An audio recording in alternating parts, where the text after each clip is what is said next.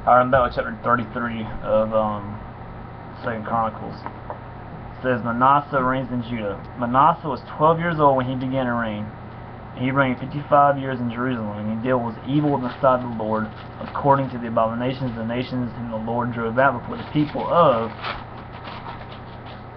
Israel. For he rebuilt the high places that his father Hezekiah had broken down, and he erected altars to the Baals or demons, and made Asheroths, and worshipped all the hosts of heaven, and served them. Meaning angels, stars, planets, all that stuff. Astrology, pretty much.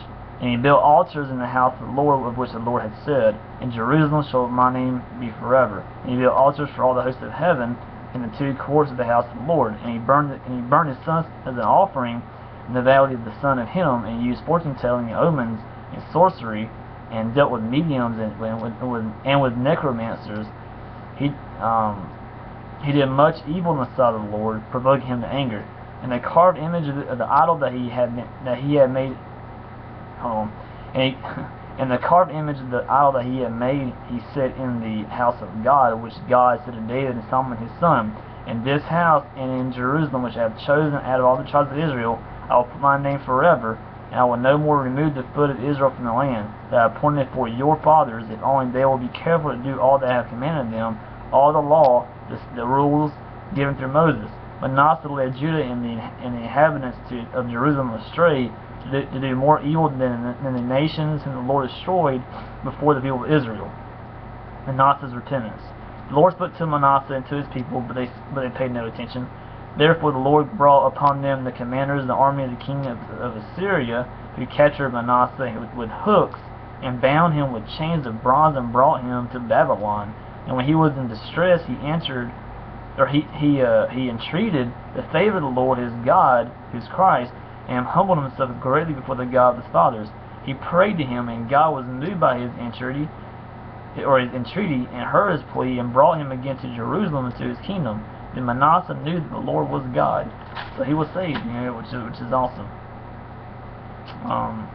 Afterward, he built an outer wall for Jerusalem west of Gihon in this valley, and for the entrance into the fish gate, and carried it around Ophel, and raised it to a very great height. He also put commanders of the army in all of the fortified cities in Judah, and he took away the foreign gods and the idol from the house of the Lord, and all the altars that he had built on the mountain of the house of the Lord and in Jerusalem. And he threw them outside of the city. He also restored the altar of the Lord, and offered on it sacrifices and peace offerings and of thanksgiving. And he commanded Judah to serve the Lord, the God of Israel, who is of course Christ.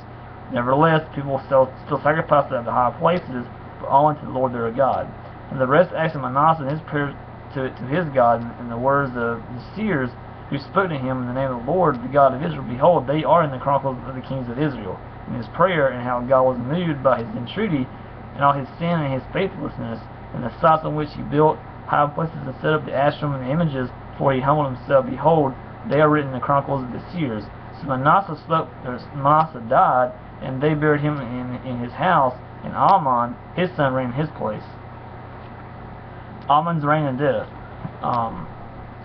Amnon was 22 years old when he began to reign. He reigned 2 years in Jerusalem, and he did what was evil in the sight of the Lord, as Manasseh his father had done.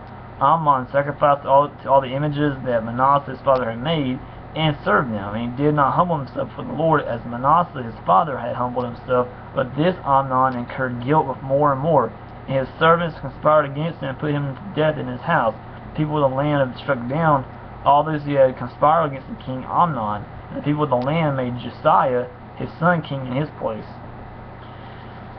So 33 is interesting. You have Manasseh reigns in Judah, and leads them into sin, leads them away from God, but then God saves Manasseh, and he repents of what he did, and comes back and brings of course, Israel and Judah back to God. And then when he dies, his son Amnon took over and leads them back into sin, and then he dies also. So that's 33, and I'll be right back at 34 here shortly.